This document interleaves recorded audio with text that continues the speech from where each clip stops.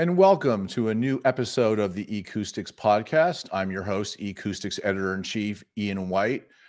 Our topic today is going to be one of my personal favorite brands right now in the hi-fi space. If you look over my shoulder, you'll notice a loudspeaker from Q Acoustics. Q Acoustics has actually been around now for a number of years, and today's topic is actually going to be a brand new series of loudspeakers that the brand is launching today, April the 13th, the day this podcast is being broadcast for the first time. And we're honored to have Alex Munro, who's joining us today from Scotland, of all places. He is the brand director for Q Acoustics. Good morning, Alex. Hi, good day. Now, I'm very familiar with the brand because I've been a customer since almost day one. I've always had a value approach to high-end audio. And in my past life, when I wasn't editor-in-chief at Acoustics and I wrote for other publications, Q Acoustics was a brand that actually has become extremely popular with the mainstream press in the US in particular. When I was at publications like Gear Patrol, we covered Q Acoustics on a regular basis, and the readership tend to respond in a very positive way. And over the last few years here at Acoustics, we have covered Q Acoustics with both obviously features and reviews, but I don't know that a lot of audiophiles actually know the history of the brand and where it started and who the people behind the brand actually are. And I'm wondering if we could start, from that perspective. Sure. Q Acoustics was founded in 2006. So we're now a precocious 17-year-old teenager. I have one of those. But I'd like to represent that we have a lot more audio experience and a bit more maturity than that would suggest. Our first products were the 1000 series, but now we're at the 5000 series, which I'm going to talk about today. Above the 1000 series products is our premium concept ranges, where we really began to tackle reducing distortion in speakers and improving their signal-to-noise ratio, which is not something people talk about a lot in speakers. And quite often that's because it's not very good and they don't like to have it measured or have it discussed. But it's something that we're bringing out into the open as a very important quality of a loudspeaker. But it hasn't only been a story of progressive development in the same area. We've expanded before these core products and also produced powered and active speakers capable of reproducing the highest quality of wirelessly streamed content. We have a line of installation speakers and systems with a lot of unique features, and we are constantly striking a balance between reproducing music and the sound for video. Now, one of the things that I think makes the brand very unique from both an editorial perspective and also as a consumer is that Q Acoustics has always had a range of affordable loudspeakers. And it's something that I think has sort of really caught the attention of the market because obviously over the last 5 years, there's been an influx of affordable loudspeakers from a lot of high-end brands, especially from like British brands, companies based in the UK and Scotland, and obviously some brands in other parts of Europe and North America. But Q Acoustics is kind of known as one of the highest value brands that exists in the high-end space. And I know that a lot of people have always wondered, how is the company able to make such good loudspeakers that are still that affordable? Really, it is just experience and engineering know-how. We started very much as a British brand and have become more international over the years. And what got us started was that there was a gap created in the UK market by one of the established brands losing their founders and quickly losing their way and starting to lose their substantial market share. One of the first people involved in Q Acoustics is a world-class designer who's still with us today. He and one of our commercial team at the time had direct experience of working with the receding brand, so this gave us a starting point of how to do it better than they had and how to avoid the pits that they'd fallen into. Now, do you think, I know that every market has its own kind of quirks. Do you think that the brand's focus on value and performance has played better over in the UK and Europe or North America so far? Um, as I said, we started in the UK and then Europe, but it's really resonating in the US as well. And essentially what it's about is exceeding the expectation of your customers. And that's an important tenet, no matter what business you're in, but particularly so now that there's more distance selling and that people are opening a carton and they're ready to be thrilled or they're ready to be disappointed. And the cost of them being disappointed and returning the product is very significant. And it's clearly it's a lost customer. So it's something we want to avoid at all costs. So them receiving something that's a bit better than they expected, and the value for money stakes is a very important aspect. Now, Q Acoustics exists under a larger umbrella under Armor Home, which is, I guess, the parent company. And the other aspects of the larger company are really a cable manufacturer and a world-renowned phono cartridge maker. But the company doesn't really make its own electronics. And and I know that, I mean, for example, the 3050i, which is part of the 3000 series that are sitting over my shoulder, I get so many questions on a monthly basis from readers wanting to know which electronics we recommend with your speakers. I'm curious what the company likes to use during its own testing, what I guess the employees tend to like or enjoy with their own speakers. Which brands of electronics have essentially been really popular over the years with the speakers? As a speaker guy, I've never really believed that the difference between competently designed amplifiers is as great as the amplifier manufacturers would like us to believe.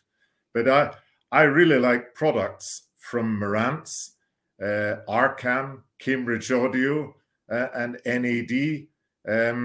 We've also used Name quite a bit. We were very, very flattered when Ken Ishiwata took one of our products on tour when he was launching a new Marantz amplifier. And that in itself was a great accolade to see that done. Yeah, he was a supremely talented guy. I was fortunate to meet him once many years ago before he passed away, and so that's actually the fact that he used Q Acoustic speakers with him when launching one of his Marantz products is in fact actually quite an honor, to say the least. What I do strongly believe in is the effect from a well-designed speaker cable. As you mentioned, we have a sister brand called QED, who are 50 years old this year. And they were there and leading the field when specialist speaker cables were being invented. But not only that, they actually took the time and investment to find out why certain configurations work better than others. And the products today are really based upon the things that they learned all those years ago. Well, okay, so over the years, I've developed a reputation for being the affordable cable person, and and nothing annoys audiophiles more than when hi-fi magazines write about cables. And I have written quite a bit about QED over the years because I've used the products for many years, and because they really kind of fit into my personal beliefs in regard to cables. And and we've taken a lot of heat over the years when we write about certain cables, and understandably so. But I know from my own personal experience that QED has great synergy with all of the Q Acoustic speakers, because I have a pair of the older 3020s, I have a pair of the 3030Is, the 3050Is, the center channel speaker. So I've had a chance to try QED with almost all of the speakers that I've had in house, and they've all worked well. So I definitely agree with you on that point. Now, today's topic is kind of exciting for us because, we're very appreciative of the opportunity to talk about a brand new series of loudspeakers that Q Acoustics are launching today, actually on April the 13th. Now, one of the things that makes the new 5000 series unique from my perspective is that the company sort of has the entry level with the 3000 series covered. You have sort of the, I guess, mid to top of the market covered with the concept series, but you've always kind of had a bit of a gap in between the two. And just like in looking at the 5040s that I have under review, it's really clear to me that there have been some advancements in both the driver design, but also the design of the speakers overall, that it seems like this particular series, the 5000, is meant to fill a very important gap, because there have been comments over the years that right now high-end audio is either at the extreme or it's at the entry level. And it's been sort of the middle that has suffered as a result, because consumers will either go for the lowest cost option or they'll go for the most expensive in some cases. So can you kind of give us right now sort of an overview of the 5000 series and how it kind of fits into the, the Q Acoustics lineup overall? Well, as you say, it's been long awaited, and as far as we've had this big gap between our entry-level products and our concept range. And it's enabled us to trickle down technology from concept, but also come up with some unique and very different technology that we could introduce through this new series. And what I'd like to do is talk a little bit about how we actually go about the design process. Absolutely. And after the purpose of the product and its positioning has been established, quite early on, one or more visual designs are created that'll accommodate the proposed acoustic design. And once one is chosen, that's very much the inspiration for the team. Having a long-standing designer ensures that your ranges all visually relate to each other. Yeah. And just as importantly, he completely understands the shapes, structure, and materials that are most sympathetic to reproducing sound. And that's rare in designers. The kind of things that we were able to do with the concept range that we've now trickled down into 5000 is the method of bracing that we call point-to-point bracing. And traditionally, a brace was just like a shelf that they put into the cabinet, right, somewhere halfway up. And that's a very misunderstood approach. And we spent a lot of time with a lot of sensors across an experimental cabinet to find precisely the right points that we should join together in order to minimize the vibrations coming from the cabinet. Going back to that theme of us always wanting to stop the vibrations from the cabinet that are effectively like distortion on the signal that you're listening to. A second thing that we was invented in for concept that we brought into this range, into the floor standing products, is Helmholtz pressure equalization. And that's where you've got a tower cabinet, and when a tower cabinet is vented, it can behave like an organ pipe. And there's this effect in speaker design, they talk about it, they actually call it organ piping, where it reaches a resonance due to the length of the cabinet and its acoustic makeup in terms of where the port is located, etc. And what we've done with Helmholtz pressure equalization is used tubes to connect the points of high pressure with the points of low pressure in the cabinet in order to neutralize that organ piping effect. So for a floor stander, that's extremely important and a big step forward. The tweeters that come into 5000 were developed originally for the Concept 30, 50, 90, which is a relatively recent addition to Concept. And they're hermetically sealed and mechanically isolated. And they enable us to locate the drivers very close together because they use small magnet assembly and neodymium magnet assembly, which means that they take up a small amount of space. And yet again, mechanical isolation prevents vibrations being transmitted into the cabinet.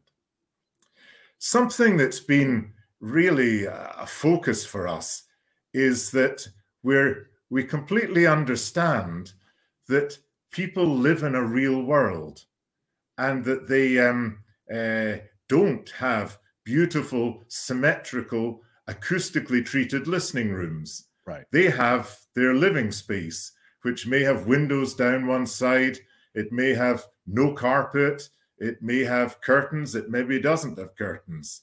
It maybe has blinds. So we've been aware that you may not have the ability to locate your loudspeakers in a symmetrical positioning, and you may have to locate them close to a wall. So throughout all of our loudspeaker products, we've used a location adjustment because they have rear-facing ports, and we provide foam bungs to enable you to change the bass response of the speaker.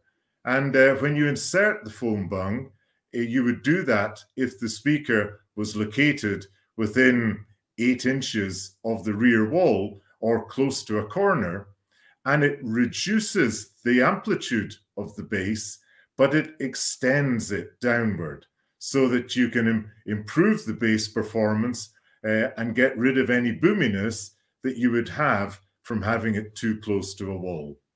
The driver technology in the 5040 and the 5050 are obviously a completely different driver from the 3 Series. And I'm wondering if you could touch on the driver, because that's the one thing that I think for a lot of people will explain my review when it airs around the time of Expona, why the 5040 sounds so much more impactful, why the bass, in my opinion, like the bass performance is significantly different in the 5000 series than even like the 3050i that are behind me.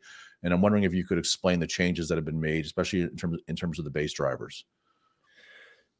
This is a specific innovation to 5000 series. Essentially, it's because the profile of a bass mid driver has always been a compromise. When you get a straight cone profile, it has benefits at the bass frequencies, but it exhibits undesirable breakup modes that can restrict its use at the higher frequencies. And a bass speaker isn't like a piston. In classical terms, you would think of it being like a piston, but we actually ask it to operate higher than it would feel it would be able to do as a piston. So cones have come in different shapes. And this is a very sophisticated development because the alternative to a straight cone is a flared cone. And it's a better option to provide controlled cone breakup towards the higher frequency, but the flare shape will not hold its rigidity at low frequencies. So the profile of the continuous curved cone, it exhibits the best of both of these and a bit more.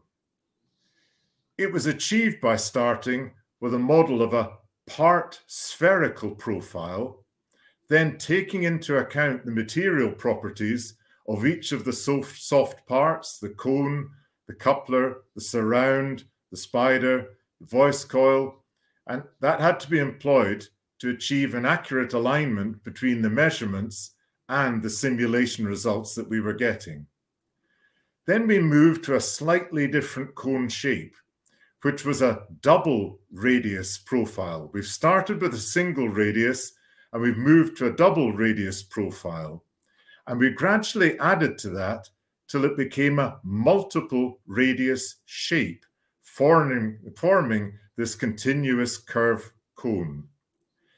And if you combine that with copper-clad aluminium wire on a large glass fiber former, you have a very special driver indeed. Now, the 5000 series for starters, has 5 new models. And so there's the 5010, the 5020, the 5040, the 5050, and I believe the center channel is 5090. That's correct. Okay. Will there be a subwoofer designed specifically for the 5000 series? Because one of the things that has made the 3000 series so popular is the fact that you can mix and match the bookshelves and the 3050i and the subwoofer to create a number of different 5.1 type of systems.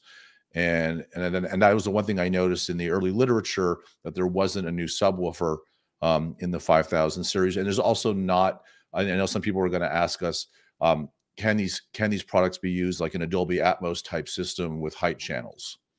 Okay, good questions. Firstly, we're moving away from the idea of having range-specific subwoofers. And we did that first with a subwoofer we call the QB12.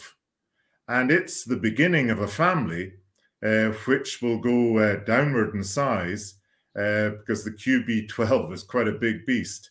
And we will make these available in order to work with a number of different ranges, not to be specific to one range and to share its cosmetic, because a subwoofer is rarely seen. It's not to be brought out and on show if it can be avoided.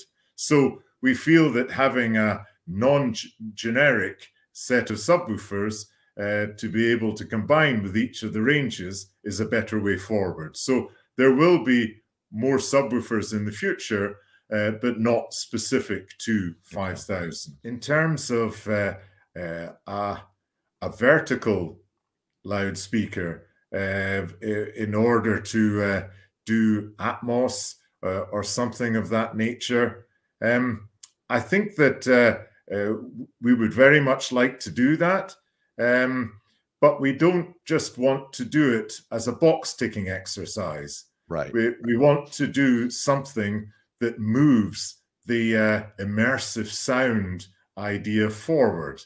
And we've got some ideas, so it won't come immediately after this range, but it is something we're working on. Okay. Now, readers will want to know, because I mean, we have been extremely bullish over the last few years on the 3000 series, and for obvious reasons. I mean, they're beautifully made speakers. They're built really well, especially at the price point, and the sound quality, it's really hard to find fault with them. And also the fact that they're very easy to drive with a very wide range of sort of electronics. I think that's one of the things that has made Q Acoustics actually really popular with a lot of people in a lot of markets, is that you don't have to necessarily invest in a massive stack, of separates. You don't need a huge power amplifier and a separate preamplifier. A lot of the brands that you mentioned, like Cambridge Audio and Name and Arcam and NAD. I mean, I've used NAD with the 3050i for almost 2.5 years.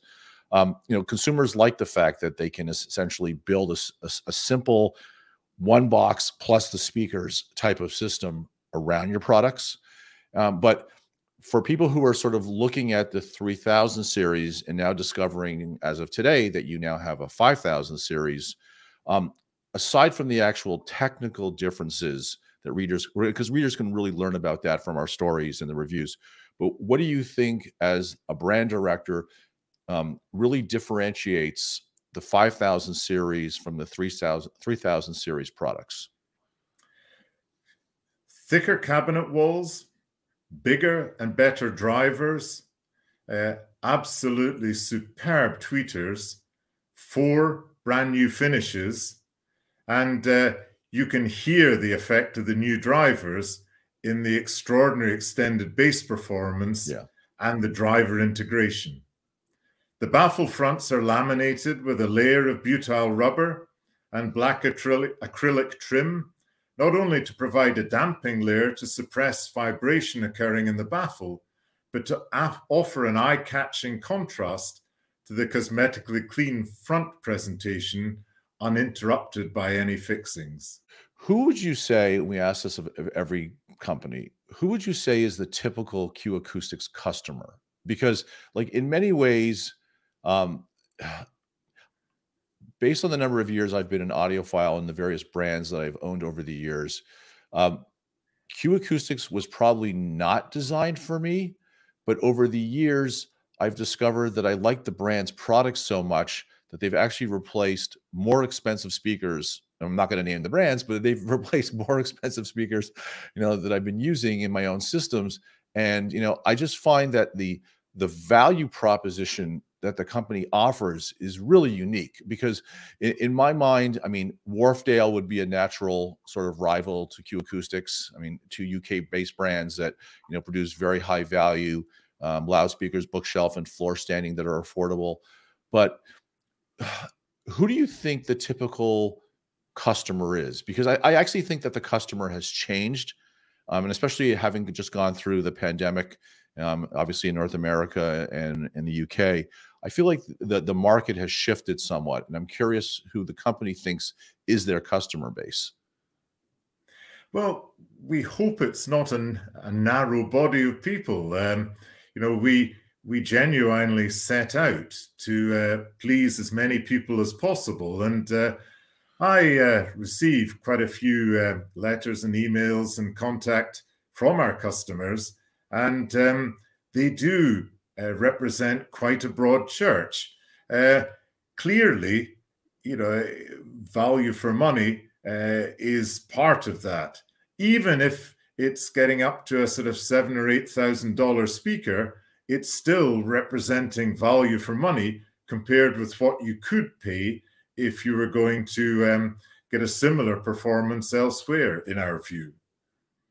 One of the last topics I'd like to cover is that we get a lot of questions from readers about, how are certain brands able to make their loudspeakers so affordable?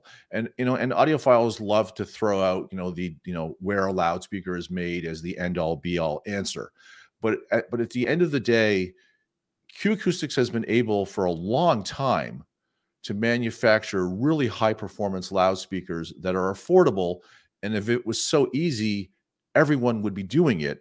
But the truth of the matter is, most brands have not been able to make, high performance, affordable loudspeakers. And in my mind, it's probably harder as a brand to produce things that are more affordable, that are even better quality than it is obviously, cost no object like products like the Concept series. And, because to me, to make something that's more affordable, better has to be harder. Okay. If you think of all the great sports teams, they've not been come around as a result of one great player. They generally have a number of great players that come around all at the same time. So the sort of system engineering element of making sure we've got the right elements combined. There's a lot of innovation in Q Acoustics, and I've been around long enough to know that there's real innovation and there's marketing innovation, and I can assure you ours are real. Despite the fact that we're a young brand, we have a lot of experience under our belts and have been down some avenues in the past, and we know the right ones to choose now. So, I think it's experience, it's drive, it's engineering excellence, and also, we have some great retail partners. For example, Crutchfield have agreed to be the exclusive partners for this range during the launch period. And we regard that as a great compliment. So next time anyone's buying speakers, we very much hope that you'll have these on your shortlist. So here's a question that I know that people are going to write in afterwards. You guys did such a great job with the 20 wireless Bluetooth speaker, because it has been one of the best rated of all the Bluetooth speakers on the market for literally the last year plus. I mean, if you look at, it made the top of our list. It made the top of almost every other mainstream publications list. Do you foresee going forward that something like the 5000 series will eventually have active wireless versions? Because that's just sort of the way the market seems to be headed. I think it's inevitable, but there's a very important aspect to this, and that is that we don't believe in taking an existing model and activating it. We like to design a powered or active speaker from the ground up. And that's for very important reasons, in as far as when you are able to get straight to the terminal of the drivers, when you're able to have 4 or 6 different amplifiers, all specifically designed to cater for the driver that they're driving, when you're able to have a much more complex crossover that's done at low voltage rather than at high voltage, where distortions can emerge due to overloading, etc. You have so much more freedom of design. So our belief is to take an existing passive model and activate it is not the right answer. But I'm sure that you're right, that in the future, there will be ranges of speakers rather like the 5000 or 3000 or some of the concept products, that all of them are powered or active. And I will be first in line. Because I have a review of the Concept 30 that will have already been published by the time this video actually appears. And for those who are interested in a reference quality stand-mounted loudspeaker, please read my review of the Q Acoustics Concept 30, because it is one of the best loudspeakers I've had a chance to review in many, many years. And so that's a testament to the company that it has managed to effectively create some of the best value loudspeakers on the market, but it's also creating some of the best truly high-end, statement level speakers that one can buy. And my West Highland Terrier was absolutely enthralled with the stand. And I say that with a bit of sarcasm. But, I mean, I think that's one of the things that actually really kind of makes the company, the Q Acoustics, really unique, is that, there's no shortage of competition in the loudspeaker market. I mean, there's so many brands, but the company has, to its credit, managed to sort of stay on everyone's radar, if I can use a US expression, for really a long time. Because really, I mean, I have been writing about Q Acoustics now for well over 5, almost 6 years. And in my mind, it's like when you mentioned at the beginning of the broadcast when the brand actually started, I don't think I even knew that. I think in my mind, this has been a brand that has been, releasing high quality speakers for the last 6-7 years at the most in my mind. And to the brand's credit, I have replaced a lot of speakers in my existing collection with Q Acoustics models. So, and I think that, for me, I mean, I'm, just as an editor's opinion, I think the brand makes some excellent products. And without giving too much away from my review, if you were considering the 3050i, you might want to read my review of the 5040. Yeah, the Q Acoustics has definitely upped their game in a very, very big way. Alex, I want to thank you for joining us today. I know because we have a rather big time zone difference, being in the US and yourself being in Scotland. I also want to remind readers that in the description box below, there will be links to both our news coverage of the 5000 series, but also where you can actually purchase the 5000 series from crutchfield.com here in the US. And I believe you can find out all the other information in the description box below. But Alex, I want to thank you once again for your time. And Acoustics readers, we have reviews of the 5020 coming from Jeremy Sikora, the budget audiofiler, and you can find his account on Instagram. Jeremy has one of the fastest growing accounts in audio on Instagram. And you can read my review of the 5040, which will be very engaging to say the least. Below you'll be able to find it on the website about a week after this broadcast airs. So Alex, once again, thank you. And we look forward to more discussions with you as the year progresses. It's been a pleasure. Look forward to it too.